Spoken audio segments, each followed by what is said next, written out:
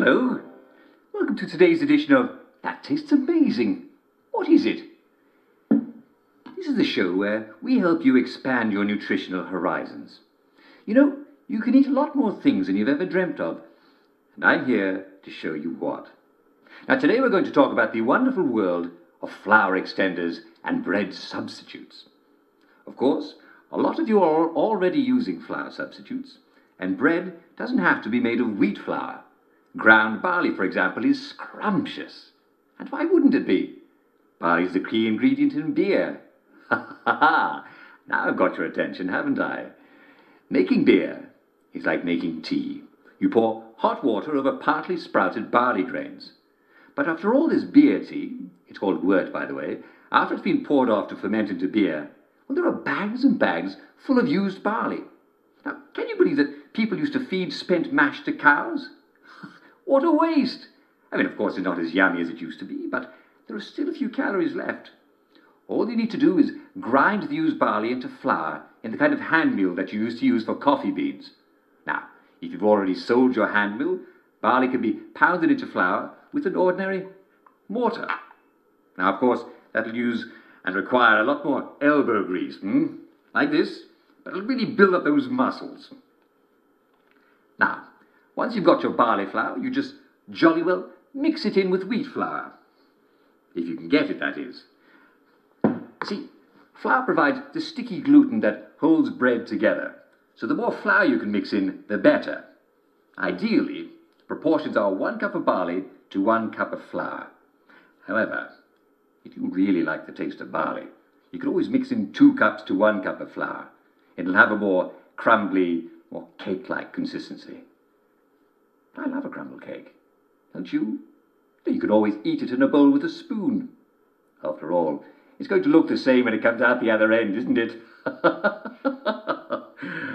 Well, so much for used barley.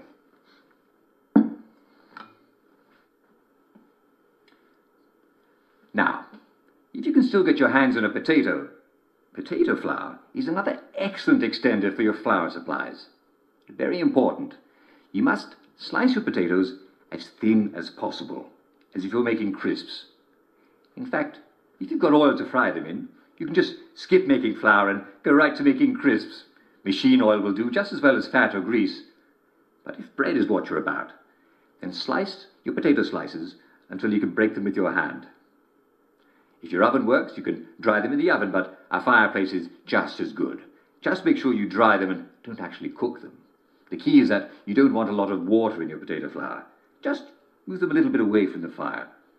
Now, I'm not actually going to slice this potato because the drying process takes several hours and, well, we haven't got all day, have we? Oh, yes. I've got plans for you later, Mr. Potato. You've got a date for the hot pot full of boiling oil.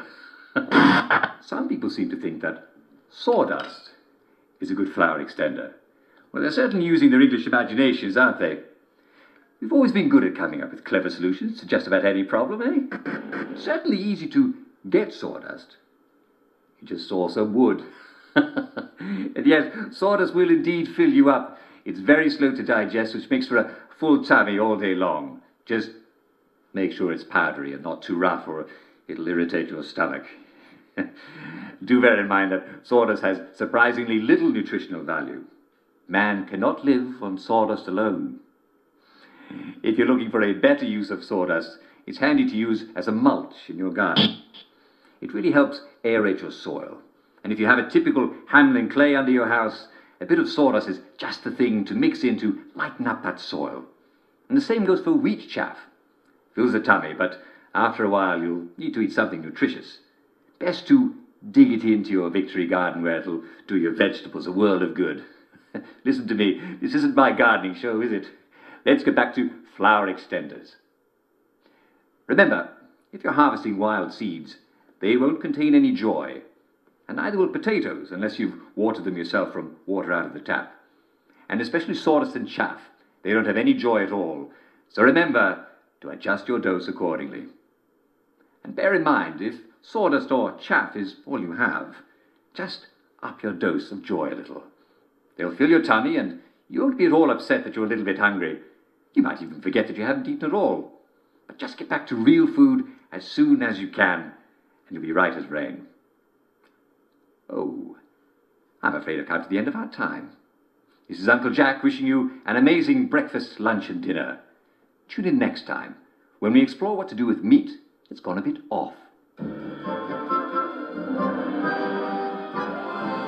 See you soon.